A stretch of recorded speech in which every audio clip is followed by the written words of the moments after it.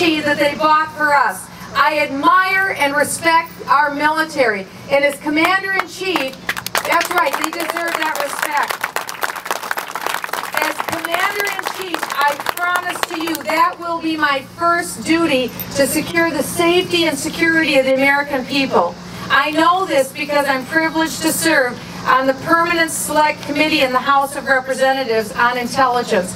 We're a very tiny committee, and we have to be, because we deal with the nation's classified secrets. Every day I am confronted with the threats that come to this country, both within our borders and to the United States from without our borders.